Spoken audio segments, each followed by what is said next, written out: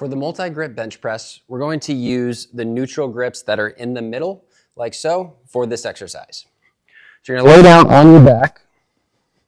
You wanna make sure that your feet are flat on the ground, that you're not on your toes, they're not crazy wide. We wanna make sure that we are athletic with our feet, even for a bench press. This is still involving the lower half, and I wanna be able to put force into the ground with my feet as I am pressing up.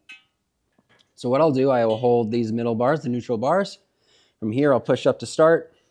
I'm gonna bring the weight down to my chest with my elbows in tight, and I'm then going to drive forward and up. So I'm slightly going back towards my head as I am pressing up. So I don't wanna be pushing away from my body with the weight towards the ground, or towards my feet rather. I wanna make sure that I am slightly pressing back towards my head as I do this. And then as I go down, I'll go slightly lower to the bottom of my chest and back up.